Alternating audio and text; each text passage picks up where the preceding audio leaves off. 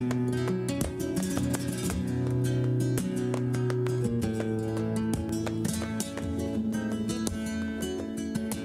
flamenco guitar, John Hengsmith here on Stringbenders. Roger Bolt, your host, at 3 o'clock straight up.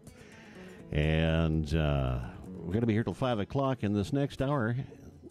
As of right now, I'm going to see if I can get the technology to work here for us and bring on the microphone a gentleman who I met on the internet, actually, on Facebook, a luthier from Burns, Tennessee. His name is Gary Clardy. Let me see if I can get this thing to work. I'll pull him up on this here in just a sec here.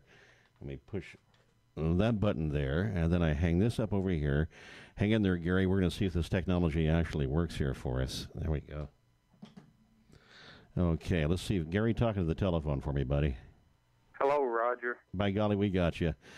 We have the technology, and we're not afraid to use it right here at KOWS, man. It's an absolute pleasure to actually get a chance to talk about guitar building. I've really admired a lot of the dreadnought styles that I see on your Facebook page, and really enjoy the videos that you also post. And I noticed you do not just dreadnought acoustic guitars, but also resonators, and so there's just so much to cover here. So welcome to Stringbenders, KOWS here, Gary. Thanks for coming on. Thank you for having me today, Roger. It's a pleasure to get to talk to you, and I've admired some of the stuff that you put up in music-wise, and I know that you're a local picker out there, so it means a lot to be able to talk to somebody that's actually in the craft of tunesmithing and guitar playing. Yeah, well, there's a wonderful community of luthiers in the California North Bay, and a lot of them listen to this radio show of mine. And so I'm sure they're going to be interested in hearing what it's like. So speaking of what it's like, how's the weather back in Tennessee right now? Well, we just got through with a little shower, which felt good, and the skies are clearing up a little bit. Mm-hmm. This time of year it's kind of tricky because you never know when the heavy thunderstorms and tornadoes are going to come through when you get some of that thunderstorm action. But we had a nice little shower today, and it's a little muggy, but beautiful day, actually. I spent some time in Fort Benning, Georgia, back in the mid-'60s, and boy, I really understand what it's like to go through a summer with that high humidity factor. Is that also true of Burns, Tennessee? It is, and I understand the state bird down there at Fort Benning is the mosquito. Is that correct? That is absolutely correct, and boy, are they vicious. But with that humidity factor, how does that affect the tone woods that you use in building your guitars? You must have a controlled environment for most of the tone woods that you use, correct? I do. My air conditioning system keeps it pretty much between 48 and 60. Mm-hmm. Relative humidity in the shop in the summertime. In the wintertime, it's so dry that I have 3 humidifiers that I set around in the shop, and I have to, every couple of days, add water to them. But I try to keep it between, around as close to 50 as I can, so that, for instance, if I ship them to a dry climate, mm-hmm. they can have a little room to expand for moisture, or if I ship it to a drier climate, they'll have a little room to go down without drawing up and splitting out. Speaking of tone woods, let's say I was looking at this beautiful maple dreadnought that you were building. Where do you go to find your woods? Do you have a local mercantile there, or do you have to import it, or how does that happen for you? Well, I buy a lot of stuff. I have different companies around, such as Blues Creek Guitars, Oregon Wildwood. I buy some off of eBay. I know some wood dealers on there that I can trust to basically to send me decent wood and legal wood. Mm-hmm. so I buy from those guys. And, of course, there's some native stuff here like walnut and cherry that I can use. And I've built a couple of those in the past. But the main thing is, you know, the moisture content when it comes in, or let it reach a pretty low content before you start building, and let it acclimate to the shop good. Sometimes I leave wood sitting around for a couple of years even. Okay. That was my next question. What is the elapsed time from, you know, the time you bring it into the shop till the time you actually put it on the bench and start working with it? So you figure about a couple of years in most cases.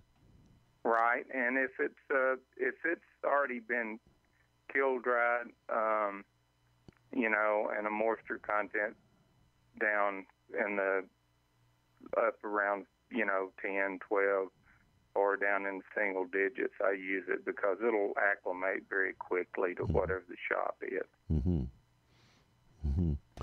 What got you interested in guitar building in the first place? Were you just originally a player, and then the bug bit you and off you went, or how did that work for you?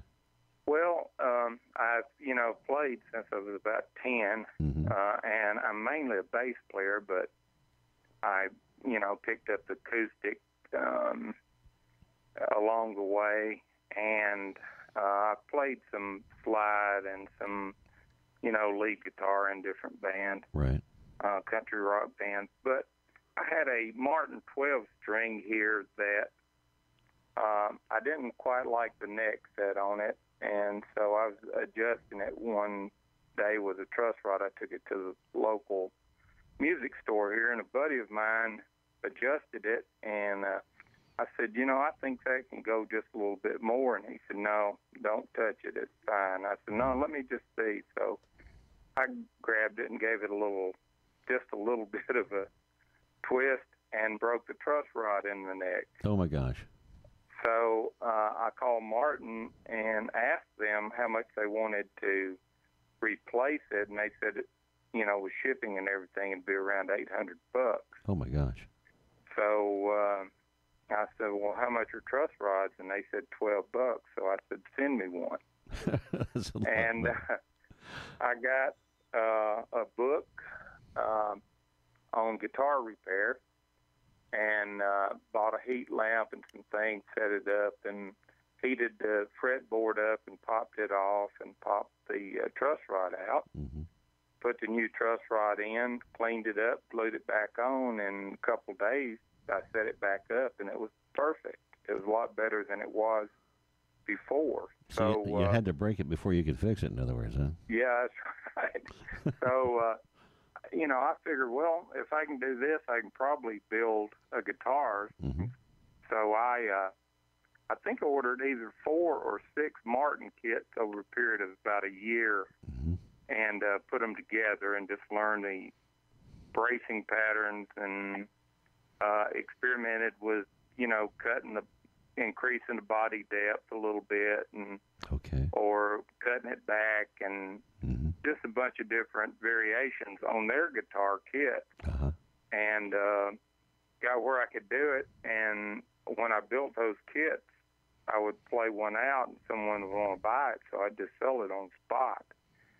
And so I learned the parts, I learned the components, I learned all of those things, and then I'm a mason and carpenter by trade, so I've been thinking about it for some time, and I was building a CarMax down in Memphis, and they were giving me a living expense, and I was staying with my sister down there, so I started buying tools, and with that, and put them in my barn here, and then finally one day I built, you know, over a period of time, built a shop, and I had the tools to outfit it, and I started in building. Wow. And I've only built about 60 to date, but I only have one that I play because, you know, other people are playing the other one. And that's how this whole thing got out of hand, by breaking that Martin, and away you went, huh? Yeah, I just I loved it. I mean, I'm a civil engineer. I work a job as assistant superintendent of engineering for one of the think it's the fourth largest county here in Tennessee, school systems, and it's just so relaxing to get in there and build and be by myself and, just relieve stress and get my mind totally off of everything and concentrate on doing a good good build. So you've retired from the Murfreesboro engineering department or something, no? And this is what you're doing full time? I've still got 2 years to go there before I can retire. So. Okay. So you managed to squeak in just on the average, how many hours a week would you say that you would devote towards guitar building? I probably put, including on Saturday and Sunday, I would probably have about 12 or 14 hours, and then I'll sneak a couple hours here or there throughout the week. So I'd say possibly 20 hours. And but there's a lot of things you can do in 30 minutes or 45 minutes. Okay. That requires, 8 or 12 hours of drying. Uh-huh. So I can run down and, for instance, stick the ribbon lining in one, or break some sides, or, put a truss rod in, or fret something pretty quickly. Mm-hmm. And, wait for something set up to move to the next step on it. So by the next afternoon or evening, it'll be ready to go for whatever I need to do to it. Mm-hmm. One of the most fascinating aspects of guitar building has been the bending of the wood, and it's always fascinated me to see how that's gone from a straight linear piece of grained wood into a shape and form that resembles a guitar, and coming off the bottom bout with two pieces as it bends and then forms that familiar shape that we're used to seeing. Can you kind of give me an overview on how that's done?